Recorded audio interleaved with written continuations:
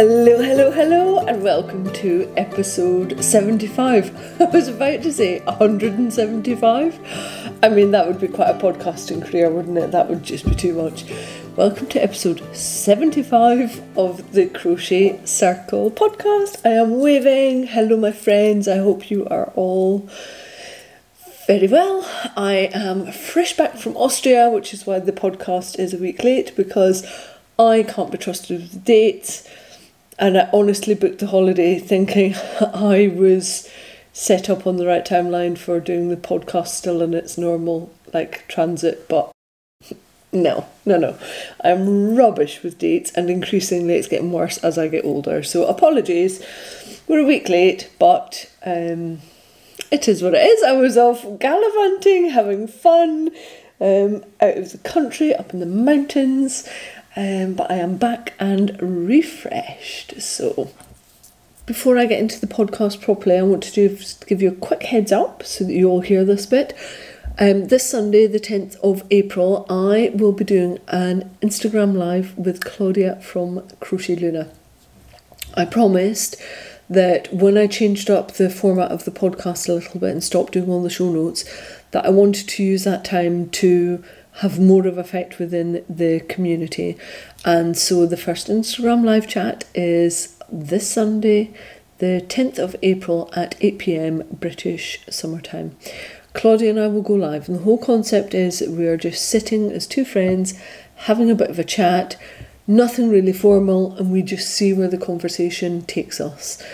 If the audio works out, because this is the first one I will have done, if the audio works out, then I will also upload it. I will save the file and I will upload it as an audio version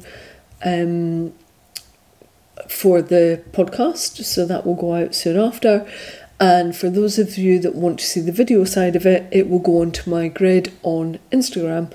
And the plan is that every month, whenever, when there's somebody that I want to chat to, we will jump on Instagram Live and we will have that chat, and then it will be available to those that can't join us live. It will be available through other channels. So this Sunday, 10 o'clock, I'm so pleased to be kicking this off with my lovely friend Claudia. We've been friends for many years now, and we always have really good chin wags. So I hope you can come and join us on Instagram at crochet_circle_podcast. I thought today I would actually put a shawl on for recording, because I don't often, I wear my shawls quite a lot when I'm out and about, but I don't often wear them for recording the podcast. So I'm using a slightly different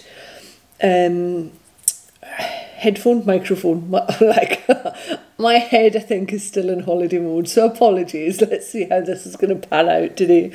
I'm using a slightly different microphone today so that I can wear a shawl and so that it's not brushing up against it, because this shawl has got mohair floof in it, which I know from bitter experience impacts the microphone. So I thought I would swap it out today and see how we go with that. But the shawl I'm wearing is the Maya shawl, which is a pattern that was done for Inside Crochet by Hilda Panagri. Really lovely design.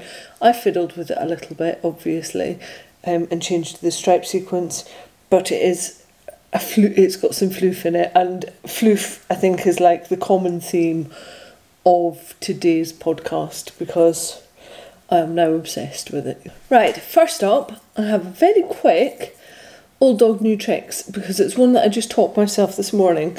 This shawl that I'm wearing, the Maya shawl, has got really quite a deep V on it and quite a quick increase.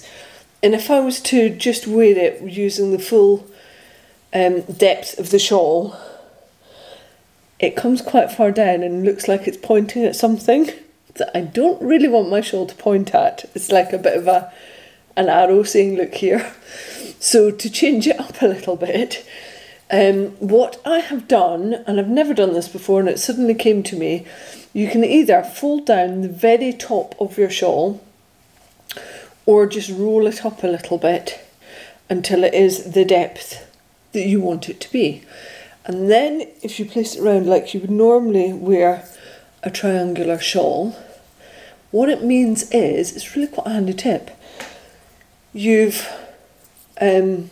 shortened the depth of it, so it's not pointing somewhere I don't want it to point, or it is, but not in such a very obvious way. It's also created a lot of the weight up at the top of the shawl, so I've been wearing it like this all morning, and it doesn't want to fall off because it means I've added weight to the ties at the sides, which I then tuck under, but I've added more of the bulk of the weight up to the very top, so it's not dragging down. And also because I really like trying to keep the back of my neck warmth for overall warmth, so I don't have to wear hats all the time, it means a lot of that bulk is then neatly around my neck. So it's been lovely and snuggly to wear this morning, and it's probably my newfound way of wearing V-neck shawls, so I can get the arm span of them that I like, because I like a big shawl. But I don't necessarily want it to be really deep. So this is a really good trick. Just roll it up a little bit at its longest point and then shunt it round your neck. And it does all the things you want it to do.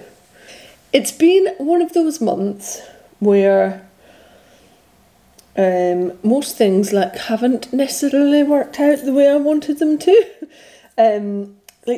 Sometimes you just get a string of projects that aren't just quite right for various reasons. So I've been doing quite a lot of commission work that is all crochet. So some of the personal stuff that I've been doing is knitting, because I'm trying to not just crochet all the time for my hand, which is still giving me some issues. So the things that I've been knitting on, and this is one of my absolute disaster things.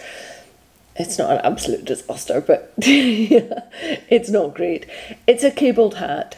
I really love the effect of cables in knitting, and I like-ish some cabled effect in crocheting, not all of it though, because I think it can be a bit angular and a bit rigid.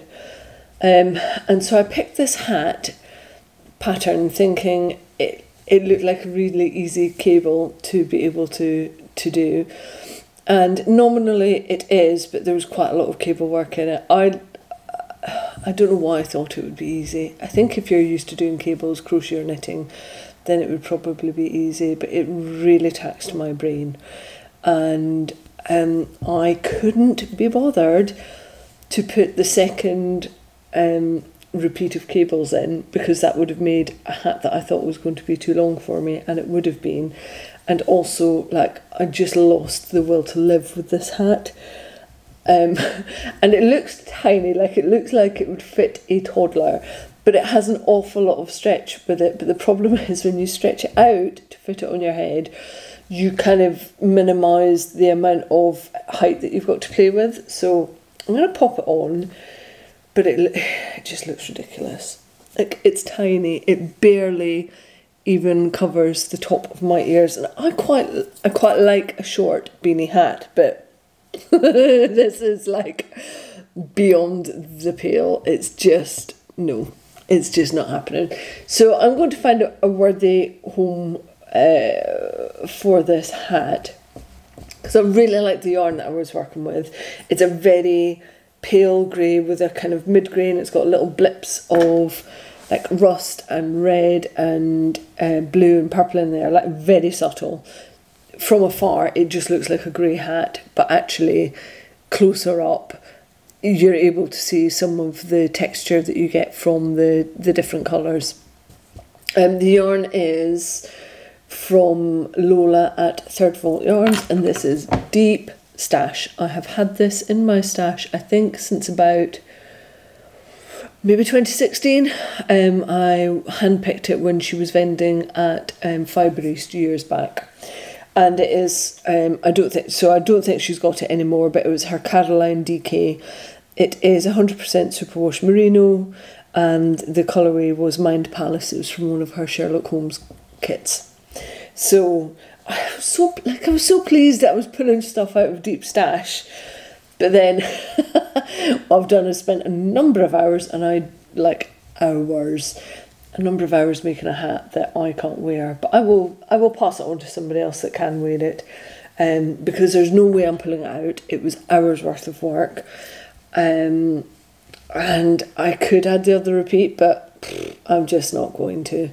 So this will find a new home, and I will do something else with the amount that I've got left. But that very much set up for the way the rest of my month would work with projects. So project 1 that was done and is of absolutely no use to me.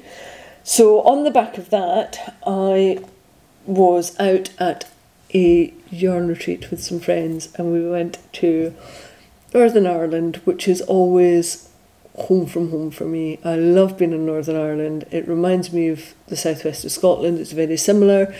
The humour is very similar, sarcastic, and like the countryside is similar. It's just beautiful. I really love Northern Ireland, and we were quite far over west, over by Enniskillen, and the yarn retreat was on a little island with a hotel called Lusty Beg, and the retreat was they're going to run another one. It was by Inspiring Yarns. So if you're up for a yarn retreat, that might be one that you're interested in. And this dodgy hat, cabled hat that I didn't end up making for me, is actually called Tied Knots. It's a free pattern on Lovecrafts by Justina Lurkowska. And I knew that hat wasn't going to work out for me pretty much on the plane home. But before that, the 4 of us that all went out on the retreat agreed that we were going to make a cabled hat that we would all want to make. And so what we found was a really simple one by a designer and a company called Garn Tour. I've linked to it in the linked show notes. But the reason I want to show you this one is because, one, it's a much better fit. So I am like capable of making myself a cabled hat that I like. But I really want to show it to you because I made it out of some cashmere that I had, and I added in a strand of mohair silk. I just had a random little nugget left over from somewhere, and like I know the whole 2-stranded silk and mohair thing has been about 4 years. I'm just very late to jump on the train for it, because I'm just like that, basically. If there's a fuss going on over here, I'll be at the opposite end of the room just doing my own thing, and then I'll come 2 years later and go, this is the best thing ever, why did I not do this earlier? So the hat is Lang cashmere lace, which is so unbelievably soft, and again, this is deep stash. I have had this for a number of years. Matthew bought it for me as a present, not that he knew he was buying it for me as a present, when he had his old band turn up and be at the house for the entire weekend doing a 48-hour recording challenge. And I was so annoyed by having that many people in our house over the course of the weekend that I bought myself a lot of stuff from Lovecrafts, including some cashmere. So it was a unknown present from Matthew. That's in a kind of dark grey, and I paired that with a dark grey mohair. And the result of that means that I have a really warm hat, which is only, I think it's about 30 grams in total. So it just weighs nothing. It is so warm, and I absolutely love it. What that means is that then when I went to Austria, sent me on a little floof mohair silk spiral because I just want to add it to all the things. So I am today wearing a mohair jumper. I've obviously got my Maya shawl on, crocheted up, which has got mohair in it. I've got my little mohair hat. The floof is amazing. I just think it's ridiculous. I'm so late to this party, but I've made up for it, don't worry. So I'll link to both those hats in case anybody wants to try a simple cable hat. I really love the cable cap one that I did from Garn Tour because it actually only has 3 cable rows in it. So that's only 3 rows that you're using a cable needle with, which is what really slows it up. And yeah, I think the pattern was like £2.80 or something ridiculous, and it's a nice little pattern. I will make more of these. Then what else did I do? Like I said, I've had crochet commissions which I can't share with you, and so therefore a lot of knitting.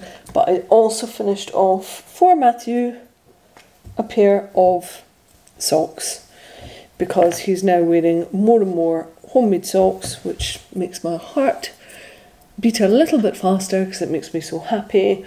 And the ones that I made him, I just always pretty much make a standard vanilla sock because I know that they work and we like them. And I just did contrast in a kind of composty brown cuff and toe, and quite a nice bright mossy green for the heel. And then the main colour is this gorgeous dark rainbow colour, which is called Goth Bow, and the colour is by Giddy Aunt Yarns. And I can show you that in the ball because I have some left, because I'm also going to make myself a pair of these. Oh, it's right in front of me, sorry. It's pretty much like a bit of an oil slick. That's all the colours that you get in, and it's quite dark. I honestly thought it was going to work up a little bit brighter, but I don't mind the fact that it didn't. So I really enjoyed working with that. It was kind of standard fingering weight sock. I think it was 80/20 merino nylon. But this is one of those colourways that if you're not a fan of colour pooling, this is in short, sharp enough colour repeats that this wouldn't colour pool with crochet. So if you're looking for a dirty rainbow that's a variegated scheme but it won't colour pool, then I think that Goth Bow by Giddy Aunt Yarns is a really good option for you. So that was, yeah, another finished object gone for somebody else. I'm quite enjoying making bits and pieces for other people at the moment. I think because I just love making. I was thinking about this while we were away at the yarn retreat. I was having a chat with my friend Sam. She's very much a process crafter. She loves just going through the process, learning new techniques. She's not so much about the finished product. She rarely, I think, wears the things that she makes. I think more so accessories and stuff she wears, but she makes a lot of garments, and she just really loves the act of crafting. And whilst I do really like wearing the stuff that I make, I could never wear all of the things I make, so I'm trying to maybe make a few more bits for other people, whereas previously I would have told you like I would just really make things for myself. I'm opening up the people that are worthy of me spending time on, I think. And it feels quite nice, it really does. Let me show you some bits and pieces that I am still working on. While we were away in Austria, I spent a lot of my time, my crafting time, was spent on my Frida shawl. I love the geometric patterns on this. So it is a triangular shawl, and it's made up of triangles within the colourwork design, and it's always worked on the right side, so you end up with lots of kind of cut ends. And I just really enjoyed like the geometric nature of this shawl. One of the triangles is striped, and then the next triangle has got like a grid square on it, so it's really pleasing, and the formula that it works to is really pleasing as well. Now I probably could have got this shawl finished this month to show you, but I thought what I would actually do is hold off, because I now know that there's no way that I'm going to stick with the tassel option for this shawl. As much as like I would love to be a tassel person and a pom-pom person, I just don't think I am. I just think the less is more thing speaks to me better. So I know that I'm not going to keep the tassels, and I'm going to not weave them in but kind of trap them down as I add. But I thought I would show you the shawl before I add the border, so that you can see the tassels and how the fringing looks. This is pre-blocking, and because I was holding my yarn double, I've kind of got 2 strands of tassels where most other folk would only have 1, so my tassels are probably a bit more prominent anyway. But my plan is to block this out, make sure that I get a really good even triangle out of it, because at the moment it's skewing to one side. I think that's just because you're always working on the right side, so it introduces a little bit of slope, but that's something that wet blocking will take out of it. And then I will be adding the border, but I want to add the border when it's in its best possible state, because it's going to come down. I think it goes through all 3 sides, and that will allow me to trap all of these little tassels down, and then I'll have a lovely clean edge of one of the colours of my shawl. So the main colour is a dark charcoal grey, and the contrast colour is a sagey green colour, quite a light sagey green colour, and I love the amount of contrast I've got with this. I'm really, like, you're never going to see me not using autumnal earthy colours ever. I'm really kind of aiming towards some soft neutrals as well, paired with charcoal. Very much always on a charcoal vibe anyway. But so what I don't know with this shawl is, should I finish it off with the charcoal grey or with the sage green? And I think I might do a little test with both and see which one I actually prefer. I might put it to the vote on Instagram and see what your thoughts are for it. So definitely come next podcast, come episode 76, this will be a finished object, and I will most likely, as long as this microphone, I nearly said microwave, as long as this microphone works well, then every time I want to wear a shawl on the podcast, I will use that instead. So this will be finished next month, just in time for all the warm weather, obviously. But I don't care, it will be there and ready for next season. But the geometric print on this is just fabulous. This is the Frida shawl by Jeanette at Air Crochet. Love it, love it, love it. And the discount code, I'll link it again, is live until the end of April. So Jeanette has given you lovely watchers and listeners 20% off this pattern. Thoroughly recommend it as a pattern. I know some people that have done it twice. And I said when I was picking the yarns for this, I thought it would work best with some deep contrast colours. But actually Claudia, Sunbird Crochet, did a version with 2 soft neutral colours.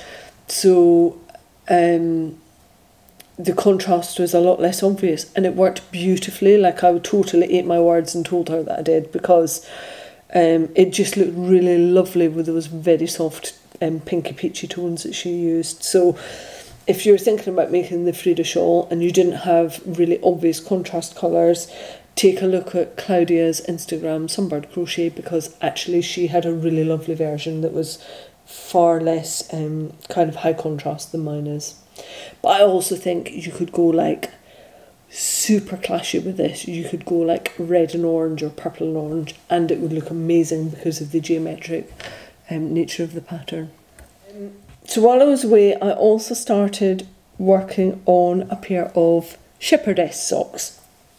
These are by Clarissa Beth Lopez Rodriguez, who you will all know as Crochet Cupcakes on Instagram. Lovely Clarissa Beth. And she did the shepherdess socks for Murit issue 1. And I was looking for another pair of crocheted socks to make, and it suddenly struck me, and I was like, well, why am I not just making Clarissa Beth's? And so that's what I started hooking up. Now, this was while I was away, so I only packed a 3.25mm crochet hook with me, which is what the pattern suggests. And then I already had the other hook size that it needs, which is a 4.5mm hook. I already had that in my bag for my Frida shawl. So I thought, I'm all set, this is good. But obviously I have very different tension from Elizabeth. So I got so far down, and then I looked at my little mouse hat and thought, there's no way that that is going to fit on my foot properly. The main body of the sock is crocheted using slip stitches, which, whilst that gives you rather a lot of give vertically, it gives you very little give around the circumference of your foot. So I really need to make sure that I get the gauge right for the foot circumference in particular. And so I have kept that one there for you, broke the yarn off, so you can see why it is that, yet again, another project that I haven't just quite got right, and I've had to start again with. It's just going to be too tight, and it will make them very restrictive, especially if, when I need them to give vertically, that's going to take even more of the circumference give away from them. So that will make the negative ease on the circumference of the sock even worse. So it was a definite have to start again. And so I just started these last night, basically. So I'm not very far. I've got a couple more rounds to do on the toe, but already they are a decent amount larger. I moved up 0.5mm up to a 3.75mm hook, and that means I will most likely go up to a 5mm for the main body of the socks, so they will actually work up quite a lot more quickly as well, which is good. So the yarn that I'm using for my Shepherdess socks by Elizabeth is a merino tweed, and it is by Eden Cottage Yarns. I've been meaning to buy some Eden Cottage yarns for long enough, and I wanted to make sure I had like a project in mind. And Laura, who works for Eden Cottage, had shown me a pair of socks that she'd crocheted up in this tweed, and I was like, oh, okay, now it's time. Now it's time to buy some Eden Cottage, and I'm so pleased I did, because it's 85% merino and 15% Donegal tweed, and they're in neps basically. So what that means is that the main body of the yarn is the merino, and that is in a rich peachy brown colour. The colourway is called Compost, and then the neps are like extra little bits of fibre that are added in, and the neps in this one in particular are a kind of a warm cream oatmeal colour and a dark charcoaly black colour.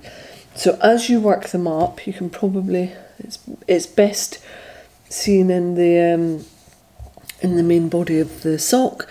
As you work up the whatever fabric you're creating, you get these little pops, but they don't look like sprinkles do on hand-dyed yarn, because you can see that there's a texture to them as well. So it's quite a different looking fabric when you add something with neps to it. And I can tell you this this yarn, the Eden Cottage Compost yarn, is a really high twist. It is an absolute dream to crochet with because it doesn't split, and it is so lovely and soft. Like I don't mind merino. I don't totally love a superwash merino. You've heard me talk about it before. The neps for me make it more interesting rather than just a standard 2-ply yarn.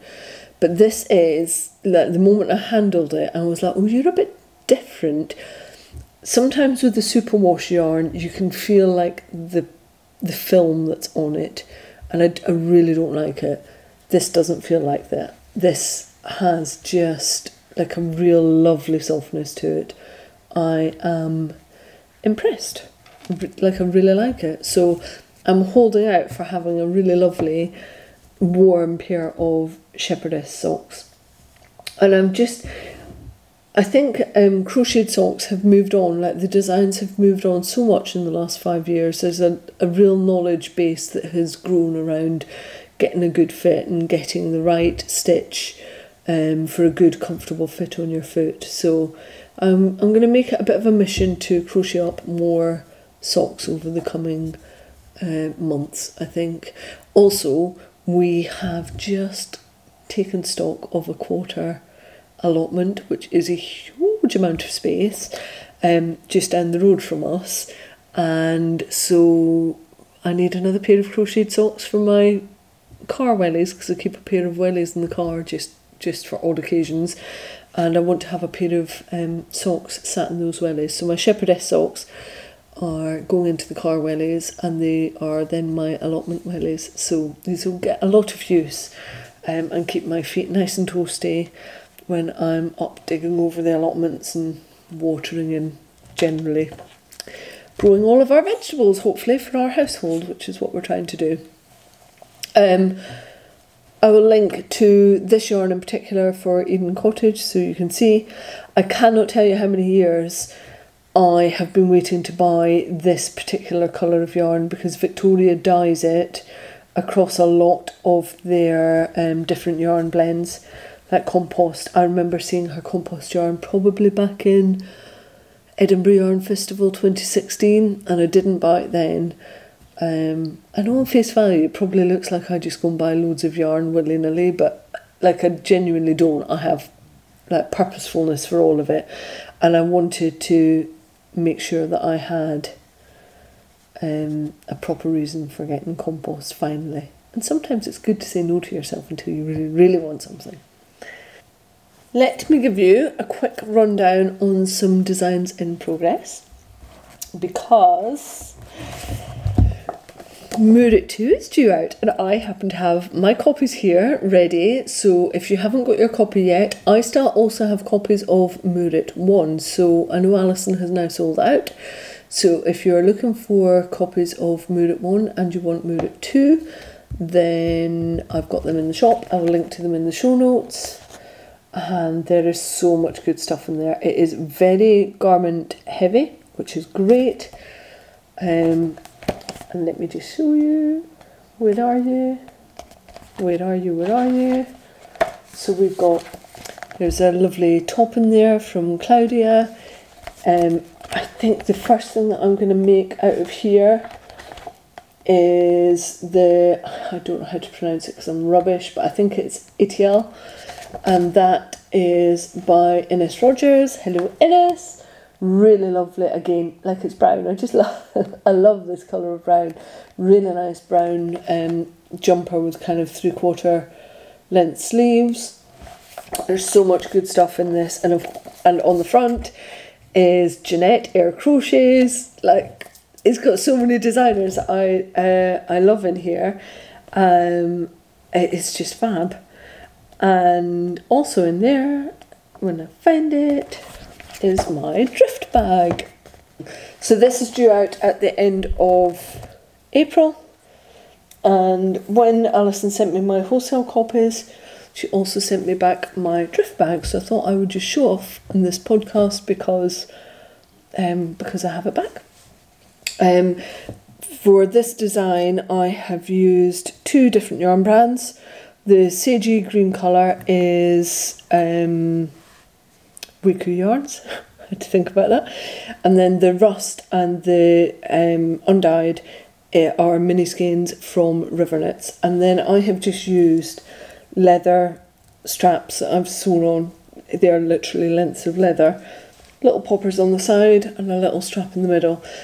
Now, one of the reasons I wanted to show you this is quite often with colour crochet work, particularly if you're working it in double crochet, you end up with little legs out of the contrast colour, and it looks a bit like colour bleed, and it's not really like super neat. So I didn't want that for a colour work bag, and so I worked up a new technique which uses half treble crochets, and it means you don't get the colour bleed. And you get this like super neat colour change from one into the next. And I'm really proud of the technique. Do you know what? I'm just going to let poop toot my own horn. I'm really proud of working up that technique because I love colour work crochet, but I am not a fan of the colour bleed, and this does away with that. The other thing that it does is it gives you a really dense fabric. So if you're not a fan of like sewing liners for bags, you can get away with not lining this bag out because the fabric is so dense. Like crochet hooks wouldn't fall through it, pencils wouldn't fall through it. It is a dense fabric that you get from it. I had a love-hate relationship with this bag as I was making it, and I'm now back round to love, which happens with pretty much all of my designs. I'm sure other designers, I mean I know because I've spoken to other, you go through this like creativity at the beginning, you're like, this is amazing, I love what I'm doing, and then when you're like a good portion of the way through the design and coming to the end of it, you think it's absolute crap, and then when you pull it all together, you still either think it's absolute crap or you fall back in love with the design. But it makes the act of designing really difficult because the crisis of confidence that you get in the middle of a project can really floor you, like properly floor you. And luckily most of my stuff is to deadline, which is what actually keeps me going on with the projects. But that's, I'm sure, why I've got so many projects that I've dumped along the wayside, because you just get this middle part of the project where you just can't stand the thing that you're working on because it feels like it's never going to come together as the vision that you had in your head. Luckily, I now love Drift Bag again very much. So this is coming out with me this summer. This will be one of my handbags I will use this summer, and lots more crochet bags are coming your way. But for now, Drift is only going to be available in Murit issue 2, which is in my shop, or you can get direct from Alison. If you're not already signed up to my Provenance Craft Co newsletter, because I sell a few other crafting titles as well, like issue-based ones. Basically, if you're signed up to the newsletter, then what I tend to do is give you 10% off if you're ordering 2 or more issues. So that's the first time that would apply to Murit. So yeah, if you're not already signed up, then get signed up to that newsletter. I will provide a link in the show notes. What else do I have?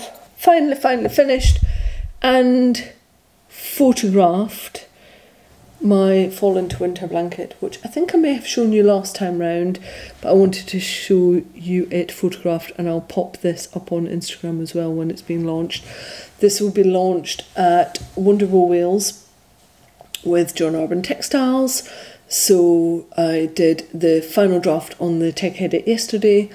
Deb is working on it as we record so that I can get it out, and hopefully what that means is, lovely patrons, you will be getting a free copy of this blanket pattern on Friday. Hopefully, if I've got it all back tech edited and done, then this will be hitting your Patreon Dropbox this week as a nice little kind of thank you for being a patron. So look out for this. Wonderful Wales is the 3rd week in April, so that's when this pattern will be launching.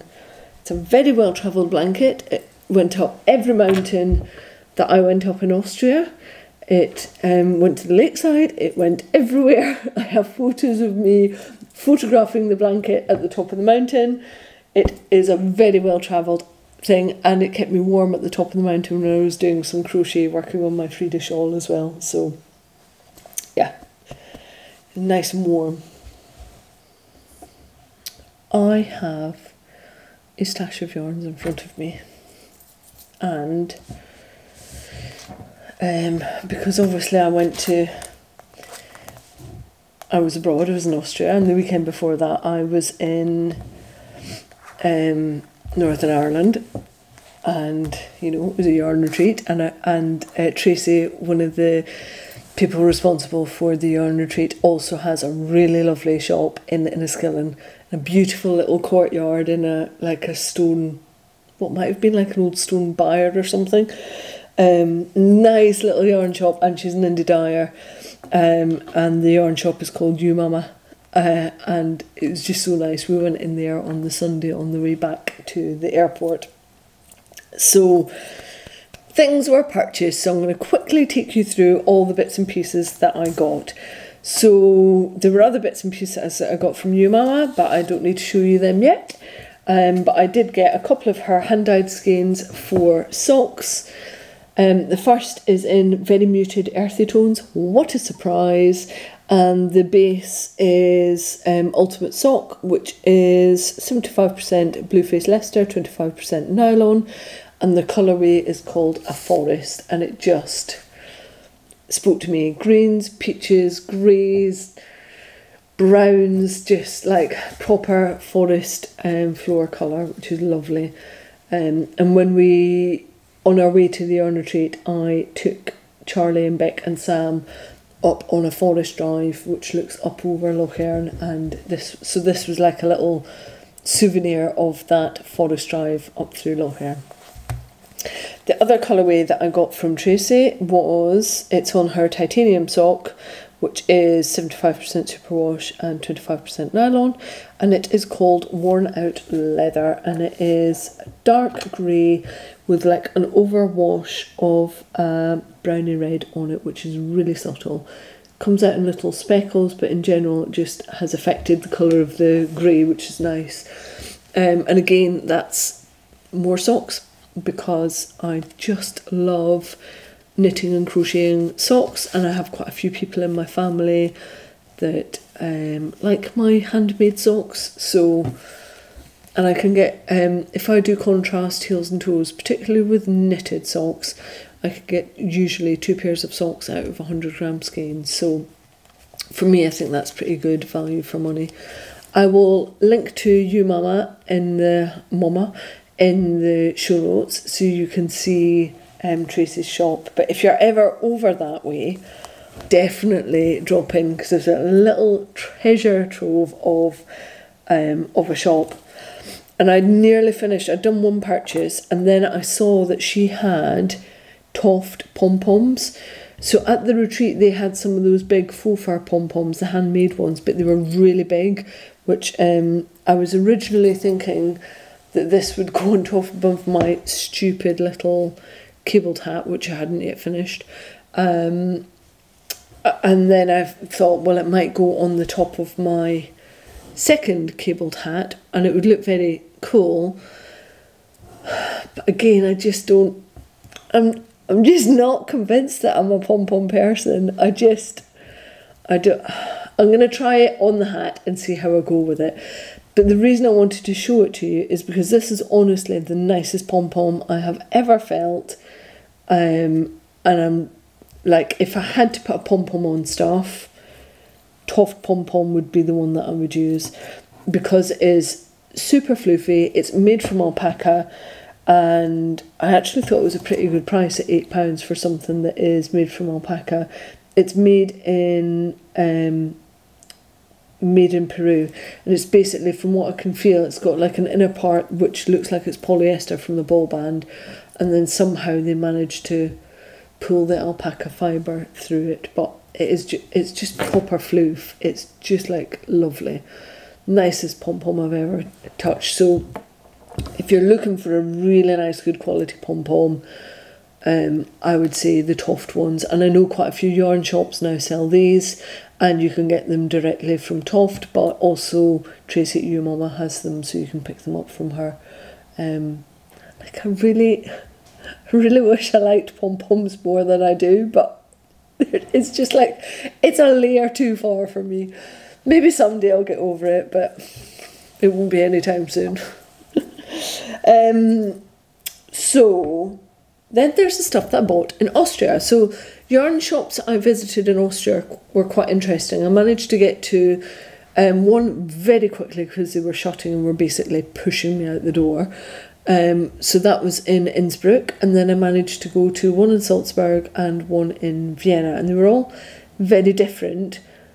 But what two of them had in common is that they both had the same yarn companies as their main suppliers, and those companies were Lana Grossa, which is a Swiss company, and most, if not all, of their production happens in Italy. So in terms of like carbon footprint of your yarn, that's actually quite small. And then there was also Lang Yarns, which is a German company. And why I'm pointing this out to you is because it was really interesting. It's like, I think yarn shops used to be in the UK, where Rowan was maybe the main commercial outlet for yarn, and Rowan used to have loads of different types of yarn available in a decent colour palette, and about 5 years ago they reined it all in, reduced their range and reduced the colour palette.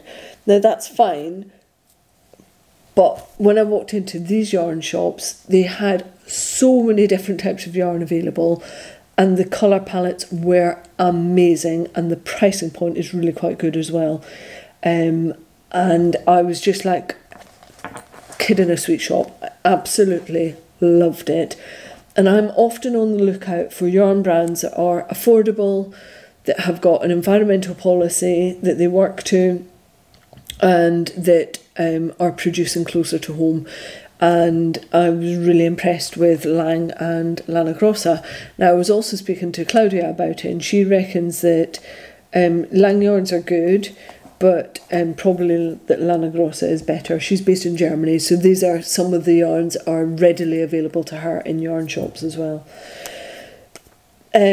Both types of yarn are available in Lovecrafts.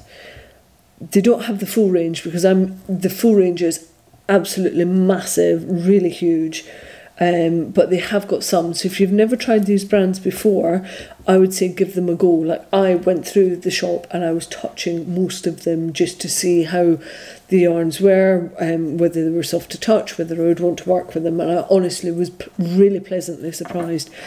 I think one of the reasons that I've been put off these yarns in the past is when you go on to Lovecrafts, I think the photos that they've used for Lana Grossa and for Lang are not great. They don't make me want to work with them, and they've chosen really vibrant colour palettes to push the brand, and they're not my colour, so I'm not drawn to them. But having seen them in the shop, and having seen some of the ones I bought, they do my earthy colour palette as well, but I've just not seen them because I've never been attracted to it on Lovecrafts. So I will be, like, I'm actually wondering about going to Lana Grossa and asking them for yarn support for some projects that I've got coming, because I do want to use the more commercial end of the kind of yarn spectrum as well, but I need a good affordable option, and I think between Lana Grossa and Lang I've probably got that. So you might see me doing more with these brands in the future. What I did pick up were 4 25-gram sets of their Super Kid mohair with silk, which is lovely. I think these worked out at something like £5.50 per 25 grams. That is about half the price of the Rowan version of this. So you can see that the pricing point is really quite decent. And I picked it up in a reddish orange colour, a bronzy gold colour, 2 of those, and a forest green. And I have got plans for this, for a little super secret thing that I'm working on. So these are kind of already assigned, which is good. But I thought the pricing point was excellent. And just to show you what I mean about the range, so those were with the mohair. They also do a floof, which is with alpaca, again made in Italy. This is Lana Grossa, but this one is 69% alpaca, 31% silk. So on face value it looks very similar to the mohair, but it's another level of soft. So the reason I got this is because this made my heart sing so much. When I was up the mountain, the first mountain in Innsbruck, I was wearing my cabled hat. And I've been pushing this for years. And Matthew turned round and I was I'd made him try this on, and I was like, the floof is amazing, and it's so lightweight, which I knew would be the thing that would get him into it. And when we were coming back down off the mountain, he said, oh, it might be time for me to upgrade my walking hat. And I was like, oh, trying to play it really cool. And I was like, oh, okay.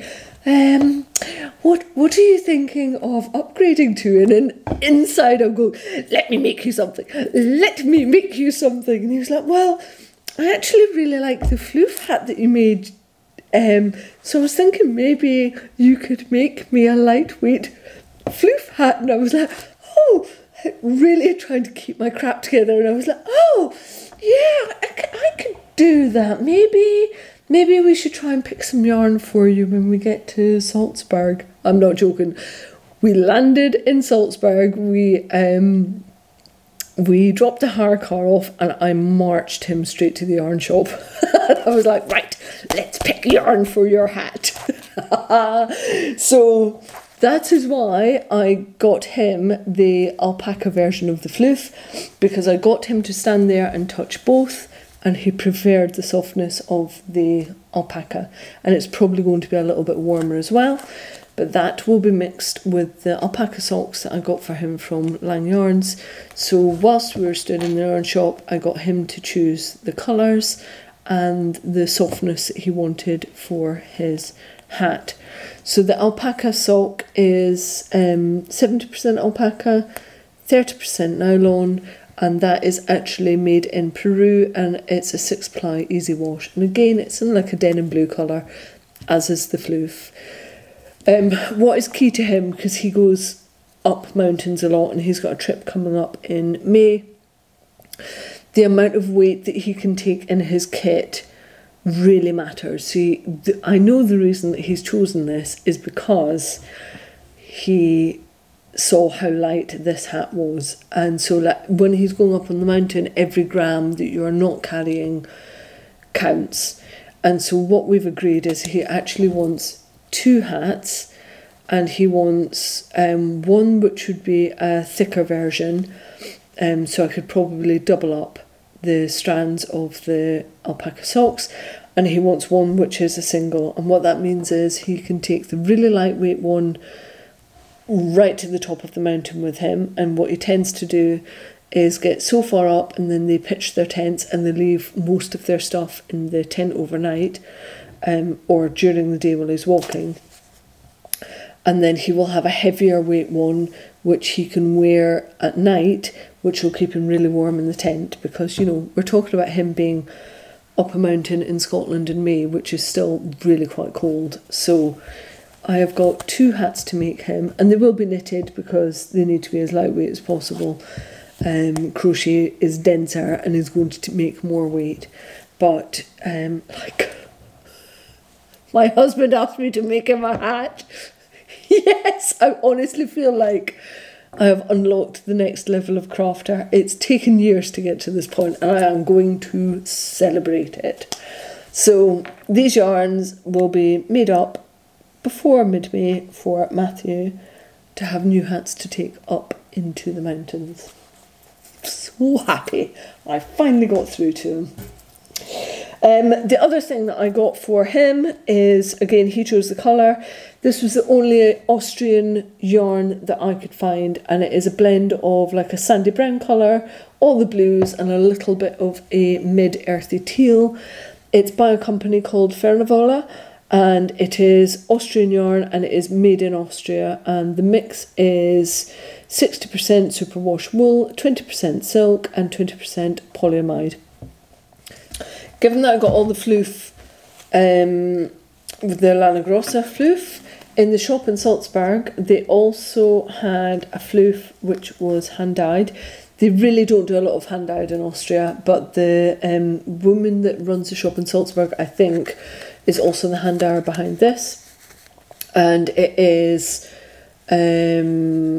golden, coppery orange tones, gradient, going into yellow.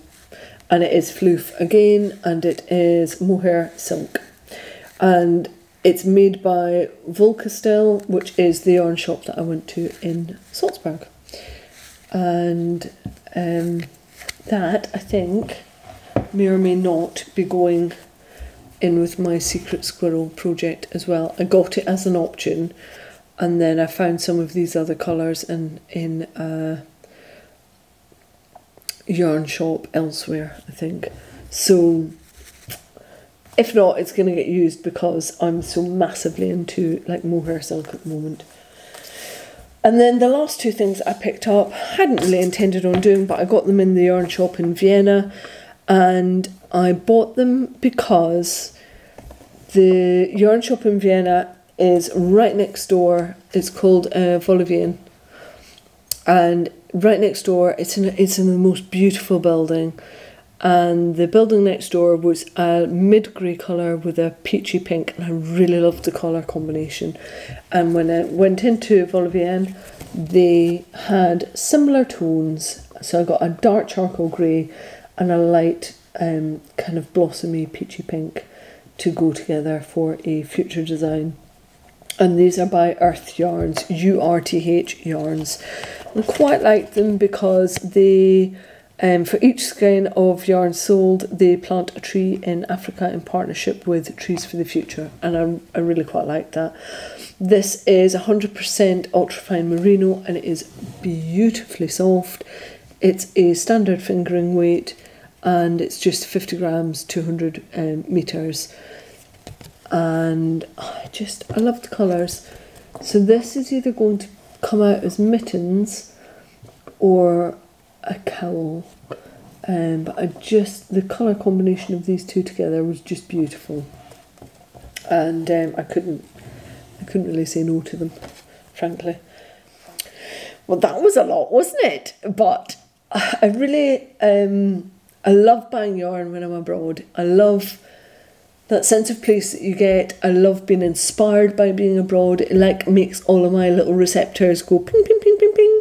And I was literally walking around taking photos of all the things, and it might have been like a set of traffic lights, some tiles, a building, some roof, a colour combination of something. But by the end of the holiday, my brain was just switching back on, and I was like, creativity was starting to flow again.